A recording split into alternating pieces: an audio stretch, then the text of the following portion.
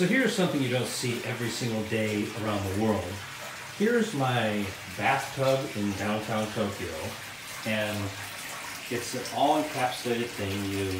You sit down here and you bathe outside the tub. There's a shower, and check this out. You can set this puppy right here. I'm going to set it for I think 200 liters. You set the temperature, and then you just walk away. And I think 200 liters is about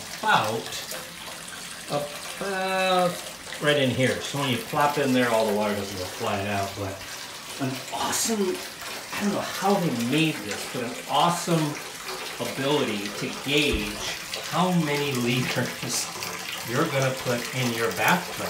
So you can just walk away, go cook dinner, your bathtub will come hot, and there's these awesome planks. So after you have a shower tonight and you get in the bath, you put these planks down to keep the entire tub hot for tomorrow morning when you want to soak again. So yet again, another amazing creation from life in Japan.